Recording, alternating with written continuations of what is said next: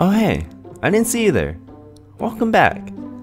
Today we'll be making homemade tortilla chips. Way better than store-bought, that's for sure. So let's begin. First, cut the tortillas into quarters, like I'm showing you here.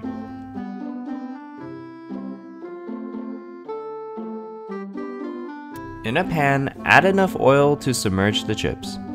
We're going to heat the oil to 375 degrees. You can test the temperature by using a chopstick like I'm doing here. Now when bubble forms around the chopstick, the oil is ready. Now be careful when adding the tortillas.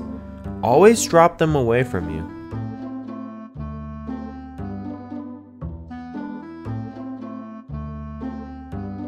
You want to continuously mix until golden brown, so that they don't stick together. Also, make sure not to overcrowd your pan so that the temperature doesn't drop. When they're finally golden brown, take them out and drain them either on a paper towel or a wire rack.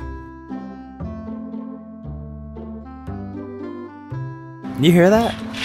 That's the sound of success. I'm just kidding.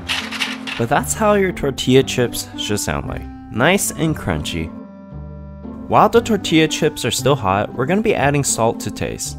Also, we're going to be squeezing half a lime over the chips as well.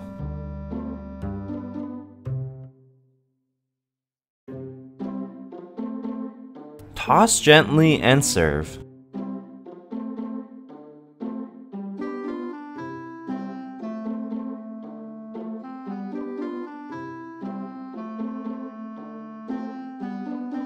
These chips are honestly fantastic, better than any name brand or store-bought. You know exactly what's in them. These also comes out really crispy, just the way I like them. I dip them in my homemade guacamole, which I also have a video on. The fresh lime juice really adds the extra deliciousness, and they couldn't have turned out any better. Now if you haven't already, please feel free to subscribe, like, and share.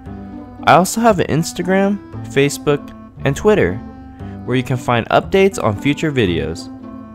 Thanks so much for watching, and until then, I'm dishing out.